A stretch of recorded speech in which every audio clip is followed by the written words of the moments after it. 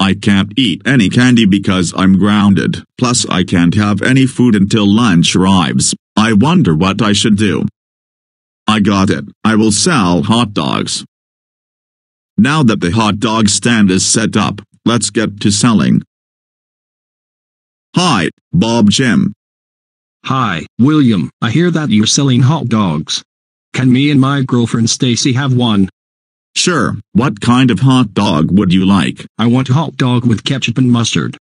And I want a hot dog with mustard and relish. Here you go. One hot dog with mustard and relish and the other with ketchup and mustard. Where shall we eat our hot dogs? At the picnic table. Hi, Rachel. Hi, William. Do you want a hot dog? Sure, because I'm hungry. I just want one with relish, please. Here. Hey, Diesel, want a hot? Yo, why are you selling hot dogs, man? Just to let people have them. Don't get angry at me. Come on, man, that's not how you sell hot dogs. That does it. I'm taking you home.